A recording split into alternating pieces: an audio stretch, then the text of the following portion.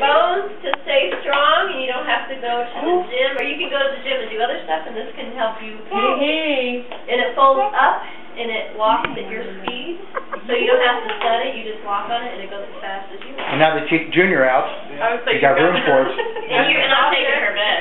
You got the project before you leave, just put it together. I don't think it takes too much assembly, so.